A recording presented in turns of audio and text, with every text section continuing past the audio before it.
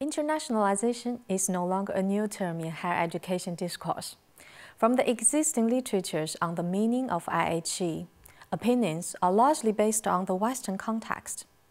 In terms of the meaning of IHE and the institutional functions, this refers to teaching, research, and services at an international level.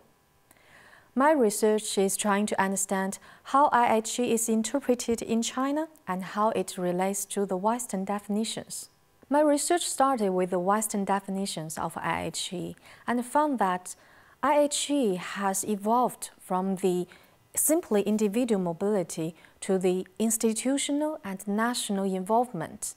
And the dominant rationale of IHE has shifted from the political to the economic due to the global impact of free market. To compare this to China, I did a case study in a Chinese university. I interviewed 23 people, including vice chancellors, deans, teachers, and students, about their experiences and interpretation of the meaning of IHE.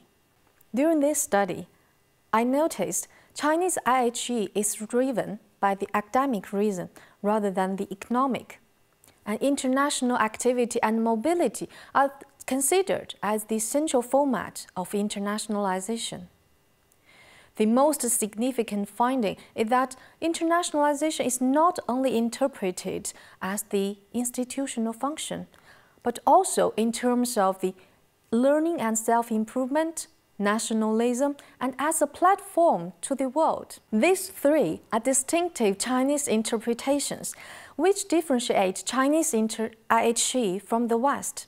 The main reason for these differences is the existing historical, cultural, and social settings. My research is significant because it shows IHE means different things in different contexts. It's like the trees on my slide. The sunshine, the soil, and the water can make the trees different. We cannot expect to transplant a tree from one place to another and bear the same fruit. The same is true for the meaning of IHE. The context affects the meaning. Thank you.